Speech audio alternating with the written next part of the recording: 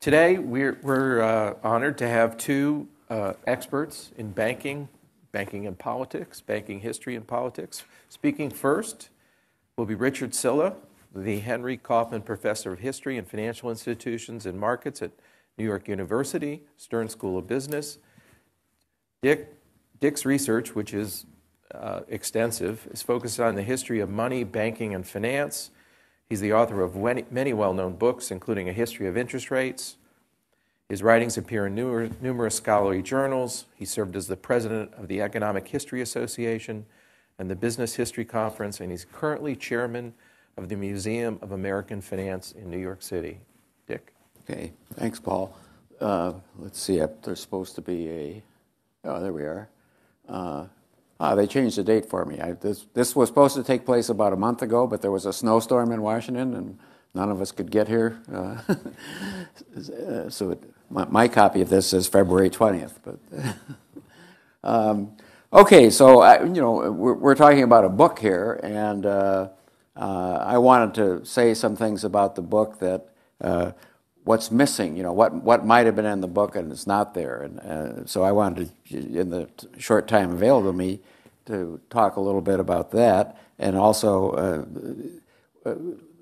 one of the things that's missing is a lot of numbers. I'm an economist, Mark's a historian. By the way, we're very good friends for a couple of decades. So economists and historians can get along all right, right?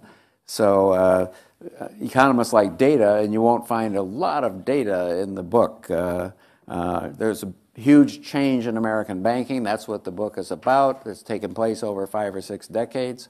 But Mark talks about the political economy of it, but you don't really see many data on it. The other thing I think is missing is this is a problem that I think a lot of American historians have, is that they just look at the United States.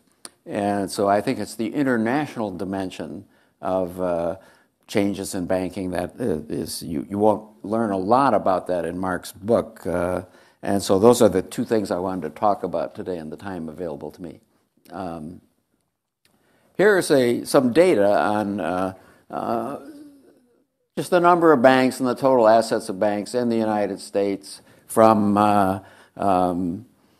roughly 100 years ago, actually 98 years, 2019 now, and the peak number of banks was in 1921, 98 years ago. I've studied 200 years of American banking history, and from 3 banks in 1790, all of which had been created in the previous decade, one in New York, the Bank of New York, one in Boston called the Massachusetts Bank, and one in Philadelphia called the Bank of North America. There were 3 in 1790. And by 1921, we had, in this country, 30,000 plus banks. 30,000 plus banks. It must have been like banking was like a Starbucks. You were never very far from a bank. Today, you're not very far from a Starbucks usually. And of course, the assets were in billions, and there's been a lot of inflation since then. So the assets won't mean very much, but. And then you see, the 1920s, the so-called Roaring Twenties, actually reduced that number quite a bit, from 30,000 to 25,000. And I think, but nobody really thought, that's a lot of banks to lose. I mean, that 5,000 banks is about what we have now, and that's how many we lost in the 1920s. What happened in that decade is a lot of these little banks, and especially out in the agricultural areas of the country, they were little tiny banks, and despite the prosperity of the 20s, it wasn't so prosperous for farmers, and a lot of these banks had lent money to farmers, and the farmers didn't pay them back, so the banks disappeared. So that was a change, a drop in the number of banks. And so it's not the first time, but the drop in the number of banks that's happened in the period, roughly the last 6 or 7 decades that Mark talks about, that was nothing new in American history. It happened before. Then an interesting thing happened. If you look, the Depression, of course, we lost not 5,000, but closer to 10,000, but 9,000, I guess we would say, in the 1929-1933 period. And a lot of us are familiar with that, so we don't have to talk about what happened in those 1929 to 33. But then an interesting thing, from 1933 to 1980, there was hardly any change in the number of banks. And that was a very heavily regulated system. Part of the New Deal financial reforms kept banking pretty much, the same. And that's a pretty long period, almost nearly half a century of hardly any change in the number of banks. That's when banking, and Alex and I would tell you, Alex wrote about this recently, banking was cartelized. Basically, it was a New Deal cartel. The shocking number of bank failures led people in 1933 to say, we don't ever want banks to fail again. Well, how can we keep banks from failing again? Well, let's just, not have very many banks and not much banking competition. Interest rates were regulated, entry into banking was regulated, and it was basically to keep the banking safe. And so that was, much of my life early part of my life was spent in that period. And there wasn't, when I began to study banking history, it was kind of interesting that the number of banks hadn't changed for 30 or 40 years. And when I probed into it, I discovered that entry was controlled, and the idea was not to let banks fail, to keep them very safe. 363 banking, people in the crowd have heard of that, haven't they? I mean, banking was so safe and overly regulated then that you said a banker had, he practiced 363 banking. You borrowed at 3%, you lent the money at 6%, and you were out on the golf course at 3 p.m. to have your round of golf. That's called 363 banking. That's what we had for 47 years. And then, of course, the big drop in banking since 1980. 1980 wasn't so different from 1933, but now we have a big drop to 4,800 banks, or if you count the savings and loans, you get a little over 5,000. So that's what Mark's book is about, but you won't find numbers like that in Mark's book. He's basically explaining how we got supermarket. And the next slide is on concentration, the concentration which worries some people.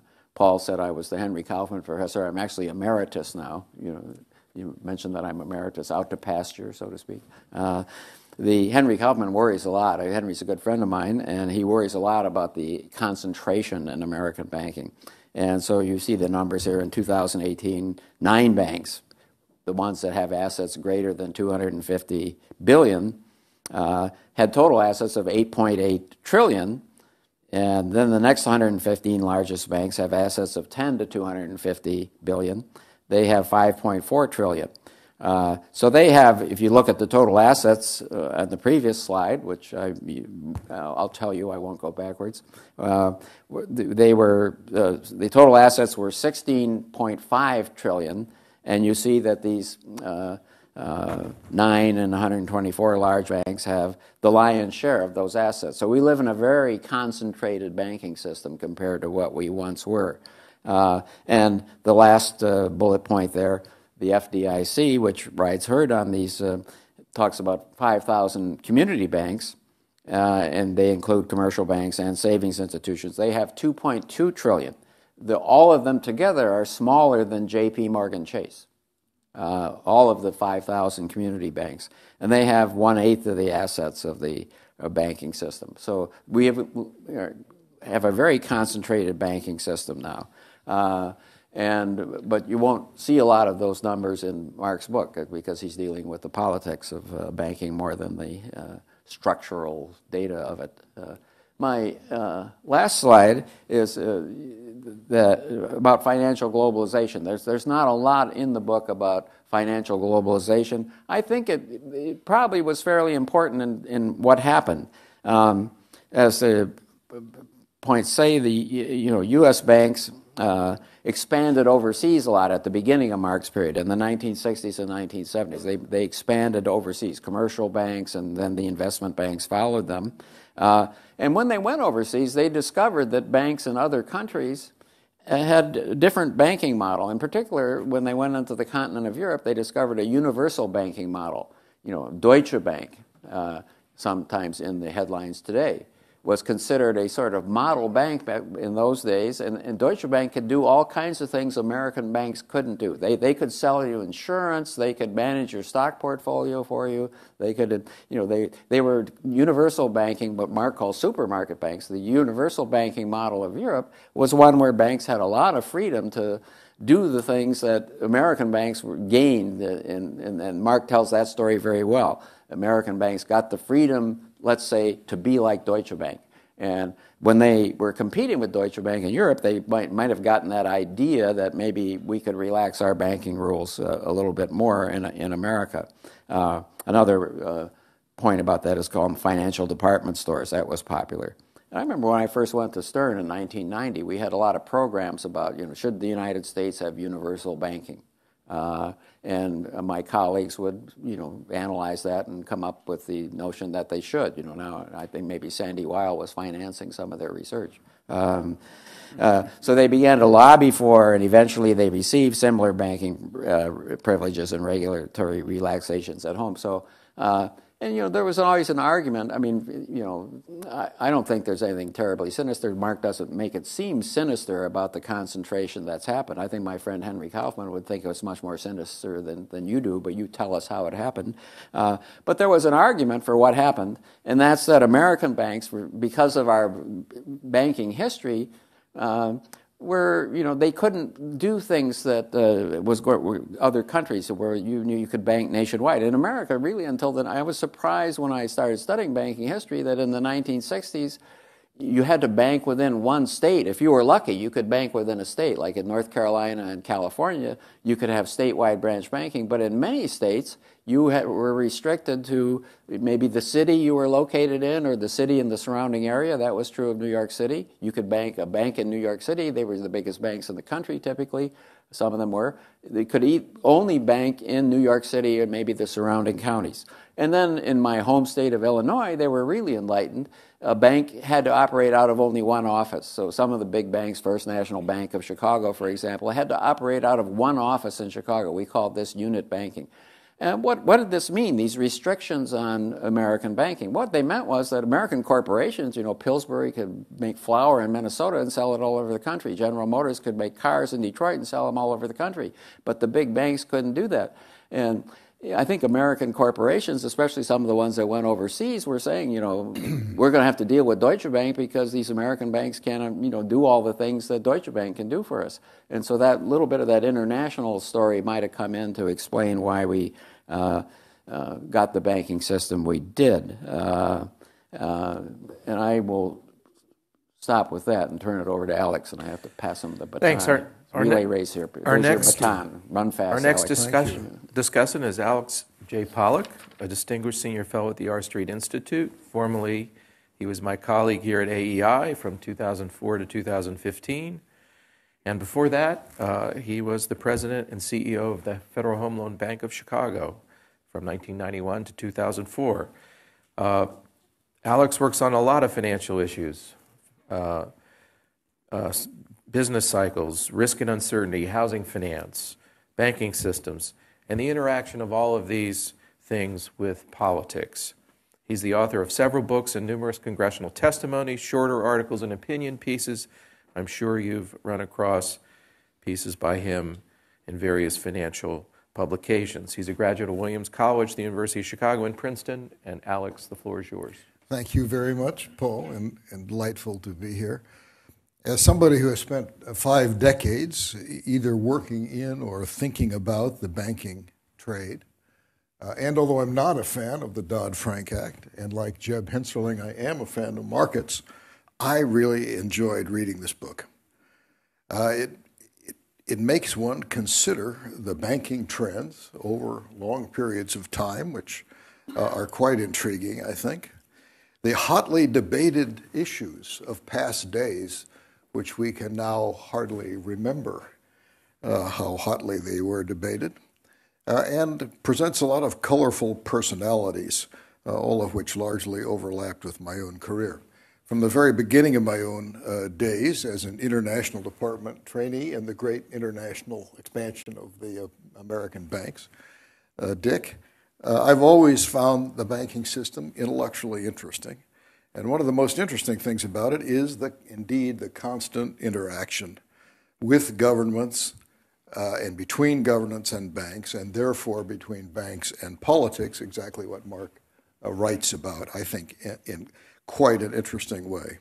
As this is going on, governments try to use banks for their purposes, for the government's purposes, and banks simultaneously try to use governments for their purposes, and both succeed to some extent, although both find themselves linked together from time to time in financial busts, crises, and bailouts. In other words, banking is always political finance. The book uses the term political economy. I think of it as political finance. As one British observer has correctly written, the government's involvement in banking is so immense that it's difficult to see clearly where the private sector world begins and the imprint of the state's authority ends. Market Rules, our book, demonstrates the truth of this observation in the U.S. since the 1960s. But I believe the observation is also true, and Dick mentioned an international perspective. I think this is also true in all times, going back at least to the creation of the Bank of England in 1694 as a mutually profitable deal between King William's government, which had wars to fight and to finance, and the enterprising bankers of the day who propped up the idea of the Bank of England. In general, as banking scholar Charlie Calamaris tells us, every banking system at any time and everywhere is the product of a deal between the politicians and the bankers, which Charlie calls the game of bank bargains. And Market Rules shows us this game in action going on and on in this country since the 1960s. And just imagine that, in fact, the game is going on all around the world in all different countries at the same time. Now, as Dick pointed out in his comments, in the decade before the book's history begins, the U.S. government and bank bargain created a banking system designed purposely to suppress competition and protect existing banks from competition from each other and from other financial companies. As Arthur Burns, writing in 1988, explained about the 1950s regime, quote, the legislation suppressed competition not only among banks but also between banks and other financial institutions, unquote. And this was in numerous ways, including, as Burns wrote, banks could offer interest on time and savings deposits, but the amount they could pay was limited by a regulation known as Reg Q. Market Rules tells us a lot about the debates over Reg Q, which meant the government fixing prices on deposits. In its day, this regulation generated views, the book tells us, which were passionate, and the regulation was considered vital by its supporters, passionate and vital. Now, I thought of having a quiz for the audience about who knew what Regulation Q was, but I decided, Bert, you're proving my point. I decided the vote would break down with 100% accuracy by age of the audience. How old do you have to be, too? Fairly old. In short, as the book story begins, and in Burns' words, as Burns told us, the government had restricted competitive entry and limited price and product competition, and the design, as Dick said, was to promote safety by effectively having a banking cartel run by the government as cartel manager. This made the banking system safe but sluggish. The banks of the 1950s, interestingly enough, owned more treasury bonds than they had total loans. Those of us in the trade today find that hard to imagine, but so it was. Now, the dismantling of this old-style, simpler cartel and its replacement with a government banking system structure significantly more complex and quite a bit different is the story of the book. Over the decades, as Market Rules relates, there were notable personalities involved. A few examples are worth mentioning. In the 1960s, there was then controller of the currency James Saxon, a crusader for more competition. He appeals to me a lot as a character in the story.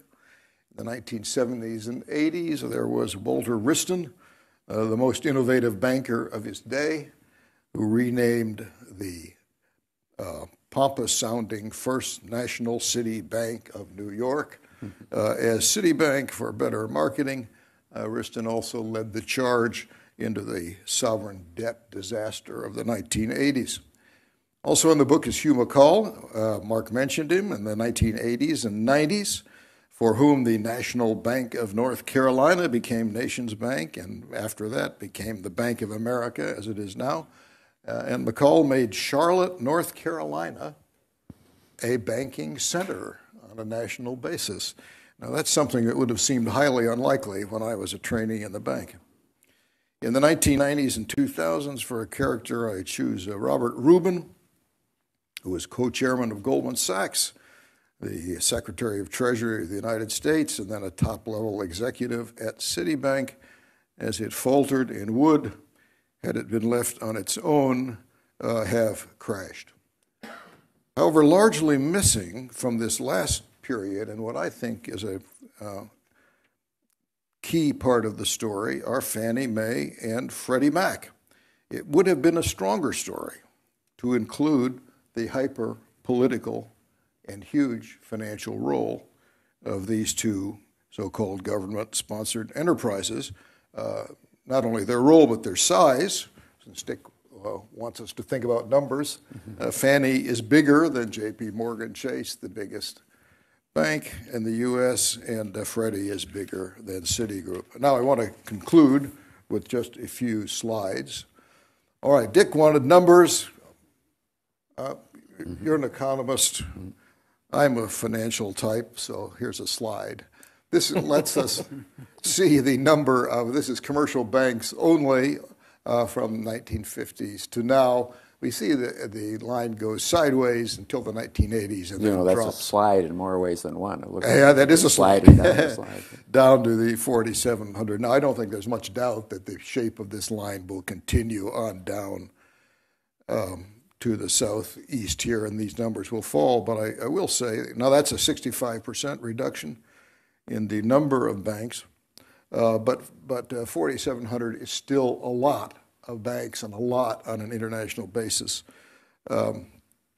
Over this period, while this was going on, something else also really important happened, which is that the banks became much more concentrated in real estate and real estate risk.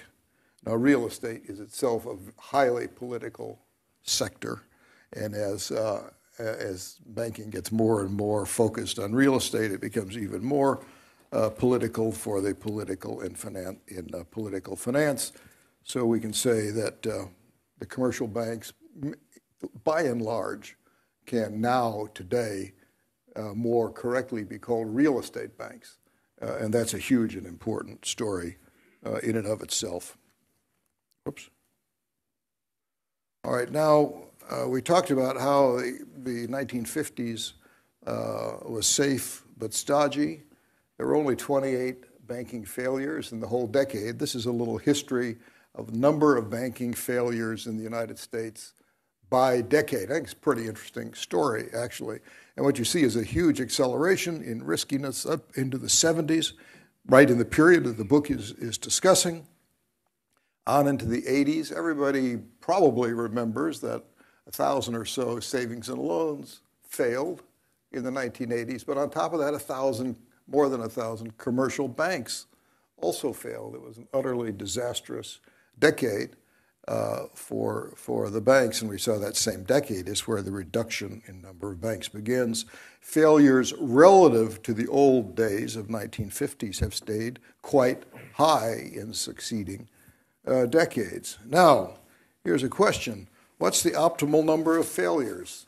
What's the optimal mix of bank risk versus innovation versus the growth we want out of risk-taking?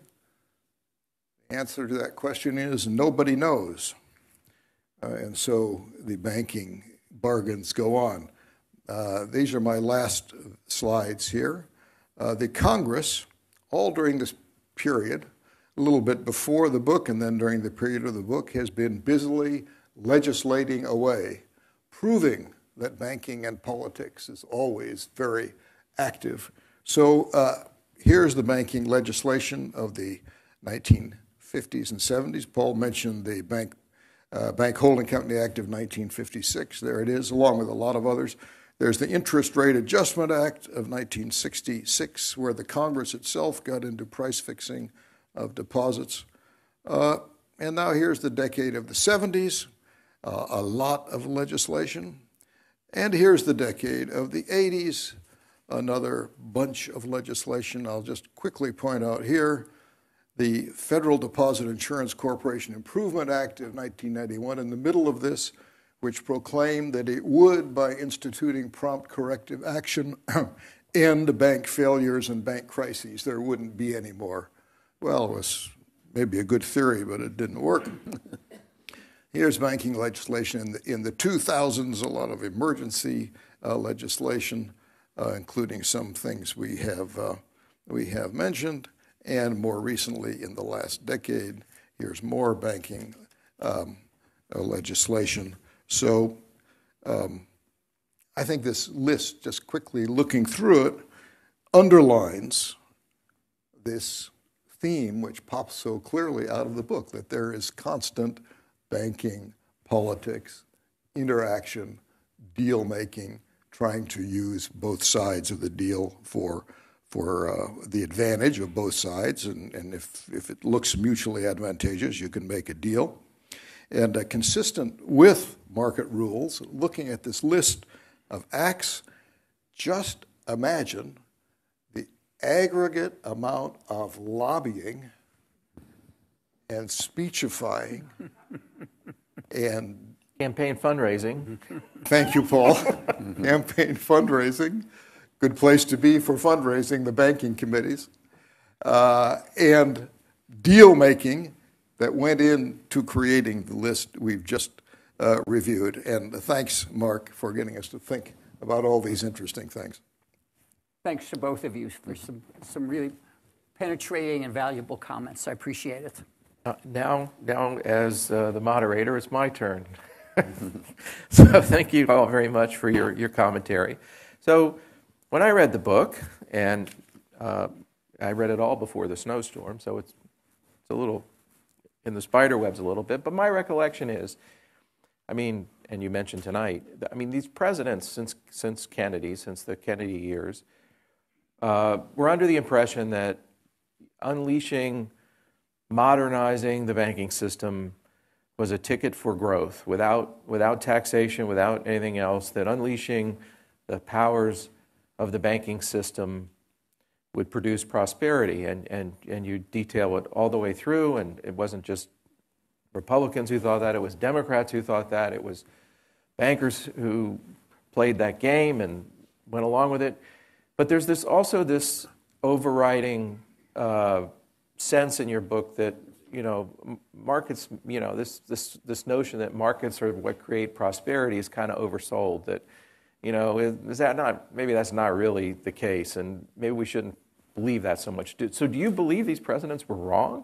Or do you believe that, that's missing in the book. So were they successful? They were successful in creating supermarkets. They were successful, absolutely. Creating supermarkets. And did it gain them, at least in some measure, the growth that they thought would be unleashed?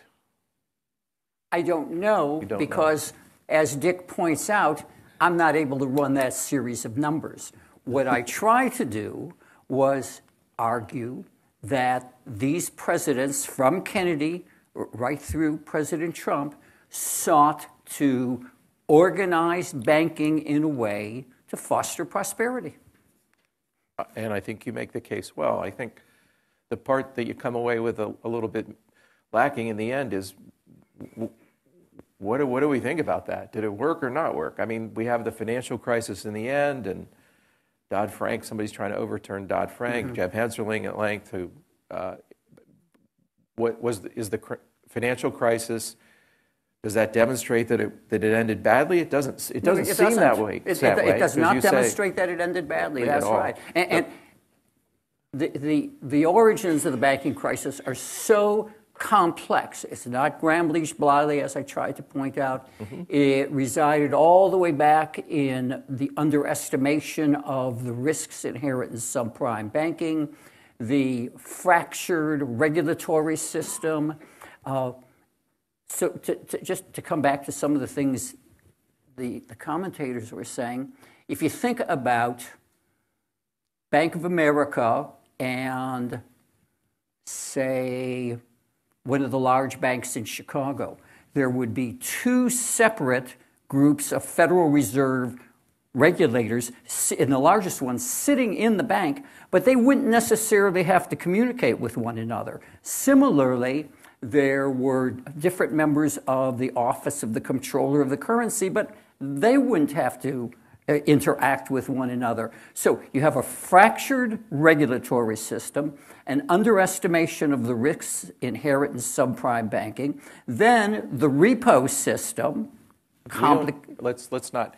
We don't have enough time, but okay. I could tell you a story about the J.P. Morgan whale case of the fracture, and maybe I will at the end. But so we come back to it. So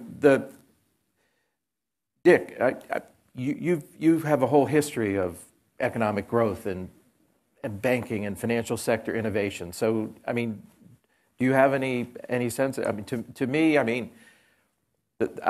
it was market forces that were pushing the banking system to consolidate, and it was political forces that were keeping that from happening. And all the legislation along the way is a grand bargain for different coalitions to get the most, or control their condition along the way. So to me, the market forces are pushing where we ended up, and the politics is making it happen in very slowly, steps. Yes. Yeah.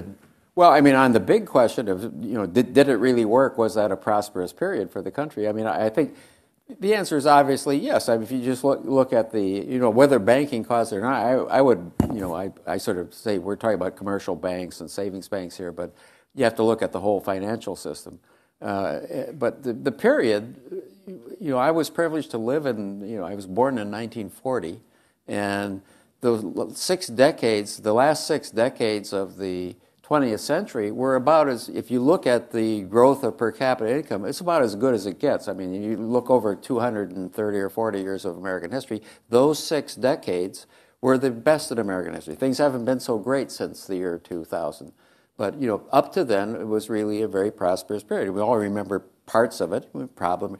But, the story is that after World War II, the United States didn't have a lot of competition because most of whether you were our ally or our enemy, you were pretty much smashed up. And it took a couple of decades for the rest of the world to get back on its feet after World War II. So our businesses had, what everybody else wanted in that period. Our banking system was cartelized.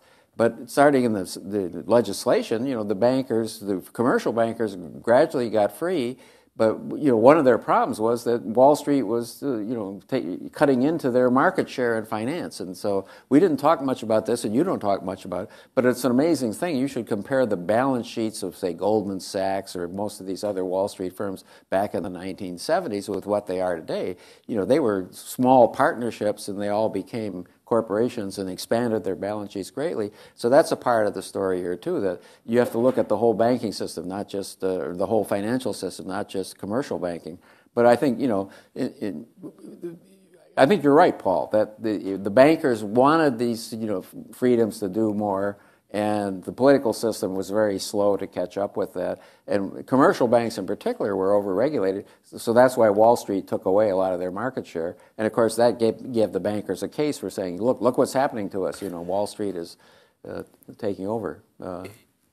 Another point, and then we'll turn to the audience maybe for questions.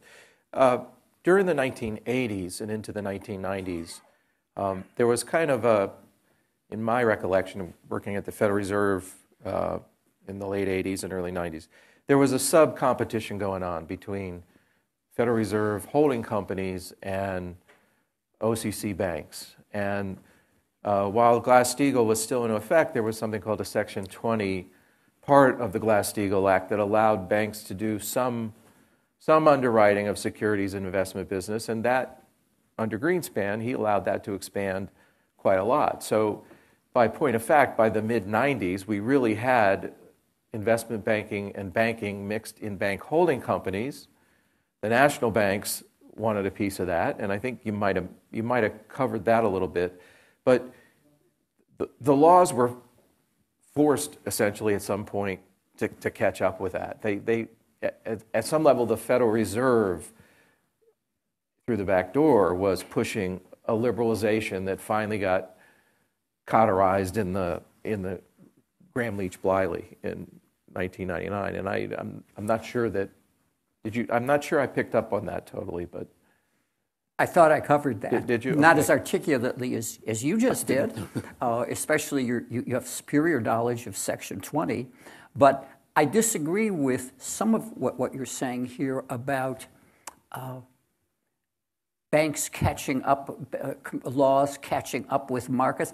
The ability to discern the market's sovereign judgment is very difficult. And bankers disagreed right through early 1999 about Gramm-Leach-Bliley, especially the smaller bankers. They did fight and over the the insurance details. companies, and before that, the securities dealers. That's covered well. But the forces to reunite investment banking and commercial banking were taking place from the late 80s, Absolutely, all the way up to the and that was happening without legislation, and it was, in a sense, pushing politicians kind of to the inevitable that they had to deal with. It took place through regulators. That's right. Regulators are, and it comes across in many points in your book that unelected regulators behind the scenes. That's right. Just like today, are so important in interpreting the laws on the books and allowing financial innovation before the Congress gets to issues that it may or may not address. Not just allowing, encouraging, and directing. Absolutely. So with that, why don't we turn it over to the audience and take some Q&A. So why don't I start here and then go to Bert right here in front. Please tell us your name and then ask your question, and keep it short if you could. Okay. My name is Mark Tunney with Mathematical Finance Company, and I work with the American Academy of Actuaries Committee that does risk calibration for their risk model. And this group has started a project to get the calibration data for bank and insurance and derivative dealers' risk models made public on a regular basis, like monthly, not just in the U.S. and other countries. And Christine Lagarde, the head of the IMF, supports the project. And we've talked to Brian Moyer, the director of Bureau of Economic Analysis. My impression is we're going to have the most trouble getting the banks to cooperate. So what's your question? Well, you've talked about the politics of this. Well, what do you think of the politics of getting the calibration data for bank and insurance and derivative dealer risk models made public? Sounds like a great idea. But who's going to resist it, and how do I get this to happen? Sounds like a hard project to me politically. One of my favorite lines in the book is how all of the banks and the savings banks thought the most horrifying prospect as the 1990s went along was that an insurance company might own a savings and loan, and that would really be awful. And as I read it, I imagine my nice account I have with State Farm Bank, which actually used State Farm as the, if State Farm Insurance Company owned a savings and loan, wouldn't that be really horrible? And there is now State Farm Bank, and it's not so horrible. They treat my account pretty well. So I think the industry politics of what you're talking about sound hard to me. I wish you good luck. Okay. Bert. Thank you, Bert Ely, a banking consultant. Just a quick observation and a question. I haven't heard any discussion about the impact of electronic technology on how it's affected the banking industry. Does the book get into that? It would seem to me that would be a significant factor. But here's my question. Okay, we've seen this evolution of banking over the last several decades. We are where we are today. What do you do about it? Is there a need for fixes? Is there a need for significant change in the legislation or the regulation of banks? How is all this supposed to evolve from where we are today? So you have two great questions. Yes, I talk about computers in the sense of, for example, Walter Wriston purchased computers and then leased them to companies who needed some computer space. So the question was, did that constitute a legally made loan for a regulated commercial bank? So that fell within the purview of regulation and legislation. Ultimately, it was answered, yes, that they can do that. I don't have an answer about what we need in the future. As these gentlemen were pointing out, we have a heck of a lot of bank legislation out there, and the phrase I use in the book is the endlessness of it all. It never stops. So, Bert, the answer is as long as we have banks and politicians, we'll have more legislation. Well said. Well, as long as they're all run by human beings, Bert, there'll be more politics and more legislation. But the key is, will, on average, economic growth continue? And it will continue if, on average, there is more innovation, there is risk-taking, there is competition, and there is the rule of law. But at the same time, that's on average, and every now and then, since these are all the government agencies, the banks themselves, not to mention all the rest of society, are composed of human beings with all their foibles, their hypocrisy, their fears, their self-delusion, as well as their good ideas and their drive and their energy. From time to time, we're going to have crashes and mess-ups. But the question is, on average, do we keep going up? And my answer to that is yes. I think, if I could weigh in on Bert's question, that the technology is subject to economies of scale. So the bigger banks can afford the technology more and probably benefit more from it, and that's going to continue. So I think it's an important point you're raising.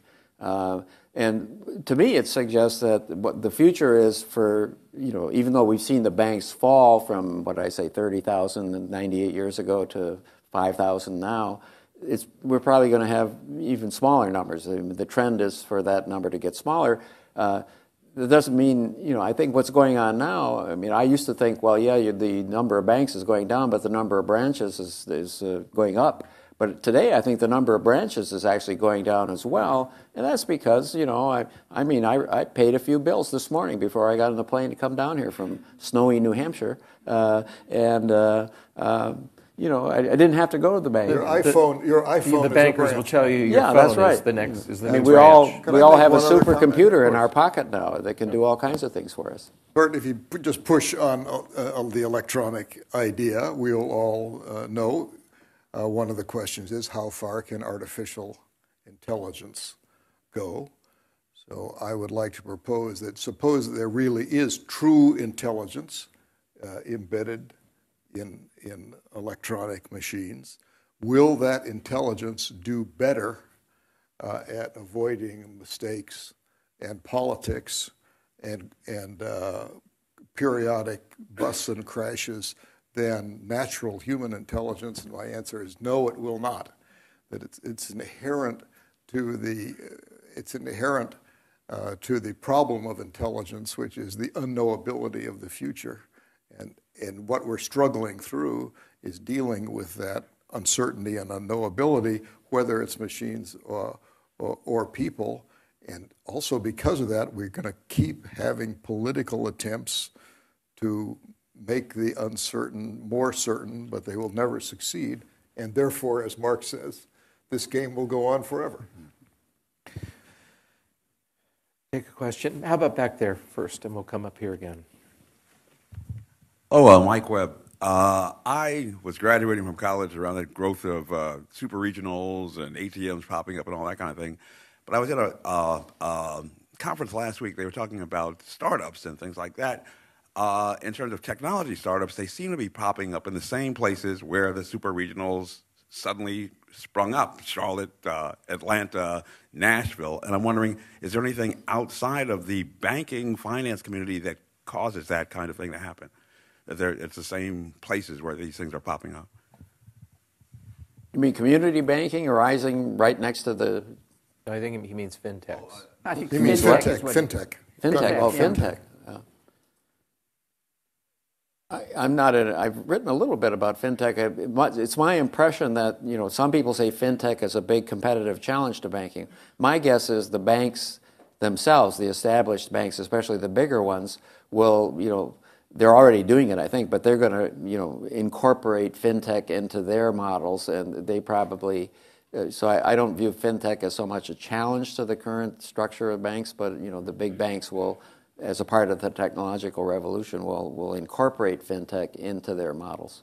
It's an interesting question. I decided not to take up fintech. I was becoming aware of their development as I was completing the book, and I didn't want to push on into a new area. But it shouldn't be surprising to any of us that the cities in which these firms are appearing are the larger, more prosperous cities that are drawing in recent college graduates, people with MA degrees, major universities. Up here, please.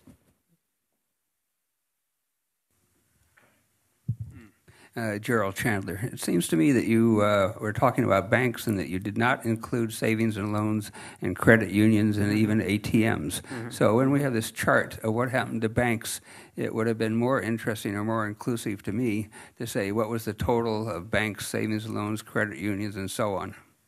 And the so answer the is question is, am I right that you didn't include them?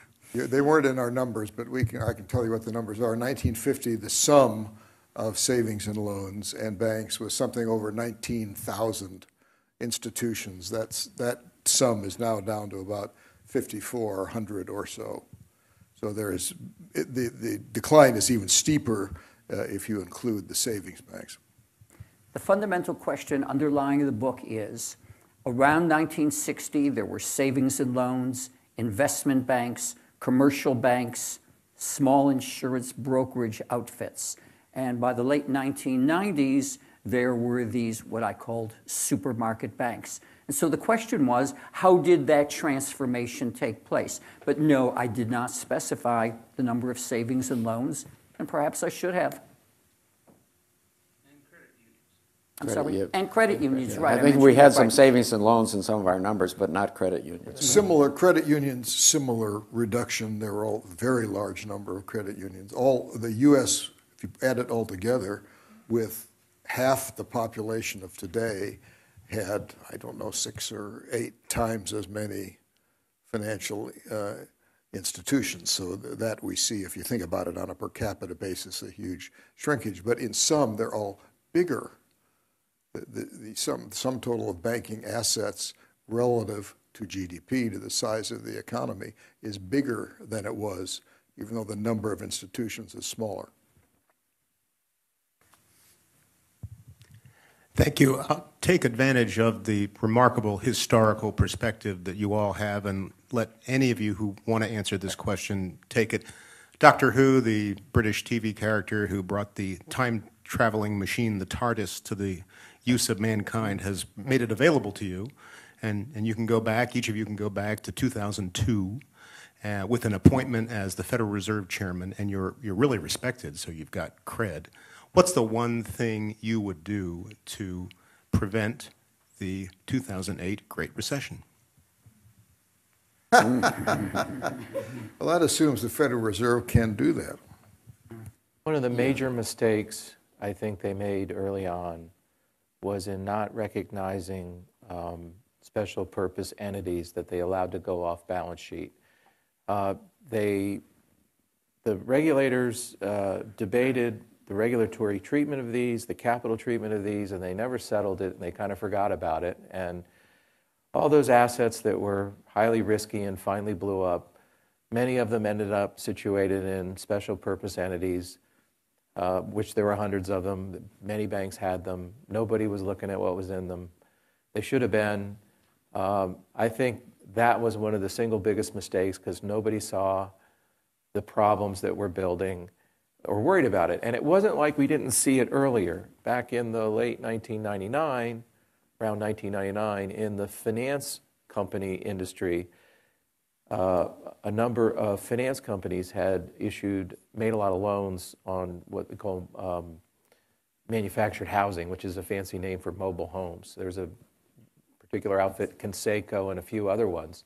And the way they funded themselves was they packaged up their mobile home loans into structured bonds, senior, and sold them off to the market. And when that bubble blew up, it blew up because at the time in 1999, they had nobody to sell the equity loss piece, the riskiest piece to anybody, because nobody believed the accounting and there was nobody. So they kept it on balance sheet and they valued them very highly. And an auditor went in and basically brought them to truth and had to write down their equity piece, and they were bankrupt and they blew up and that whole market fell apart. But it wasn't part of the banking system, and regulators didn't learn anything from it.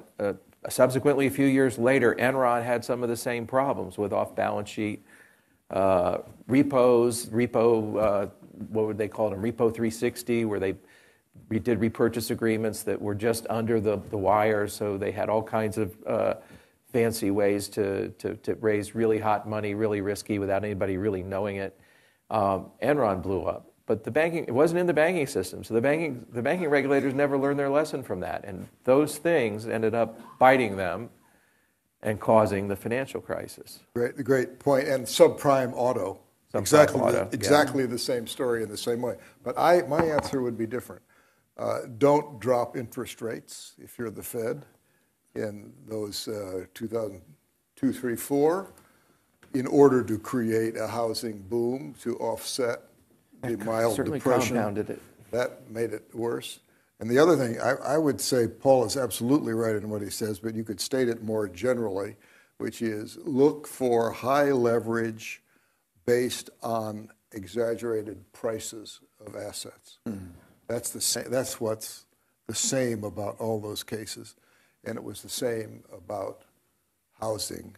So if you'd only been smart enough, which hardly anybody was, you'd have tried to see what happens to highly leveraged structures if the prices of the underlying assets drop dramatically. Can I make a comment on that? I mean, of course you can. One of the points that Alex made was that banking has become like real estate banking now.